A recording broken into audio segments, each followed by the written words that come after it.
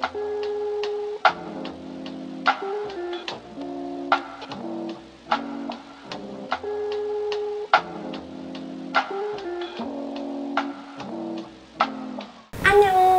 everyone, welcome back to Belorraine. I hope everyone is safe and sound. I know that we're working now from home because of this virus situation. With all this extra time, why won't we give ourselves a little bit more of TLC, okay?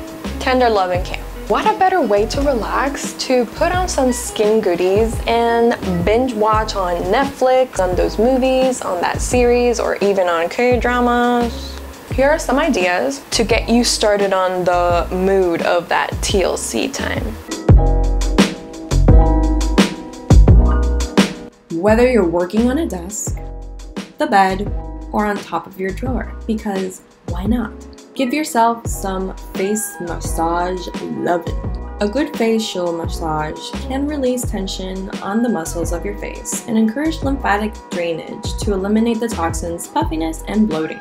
I will show you a quick demonstration of the massaging techniques that I learned when I watched a video a few weeks ago from Alexandra, Soveral, a facialist based in London. I will be posting the link on the video on the description down below so you can watch it.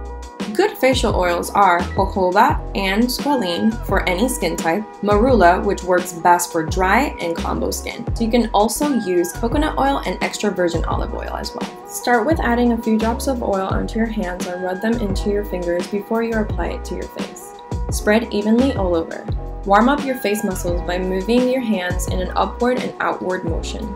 You want to detoxify the glands. Stimulate the lymph nodes that are on the back of your ears by rubbing until you feel some heat.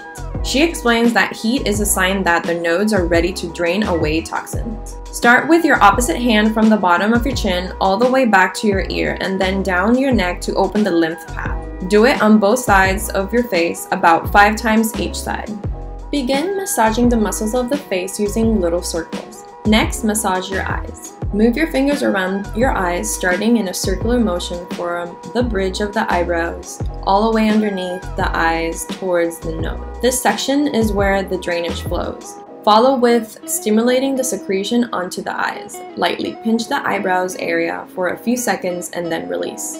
And lastly, massage your forehead by running your fingers up and down and move across your forehead. And voila! There's your facial massage. Use wash-off masks. These are so good for you and gives you that extra help for any skin concern.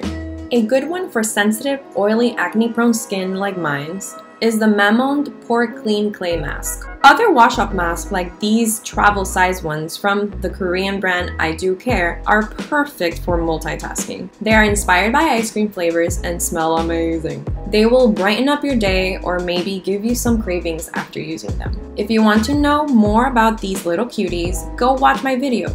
Here is the link where I review them. Now is the time to get on board with those sheet masks. You have that extra time, so add them to your routine for that extra boost of hydration and brightening. Don't have one? Don't worry, you can always DIY. First, adjust the paper towel on your face and measure where your nose, eyes, and mouth is going to be. Draw them on the paper towel, poke out holes, and you have your own sheet mask.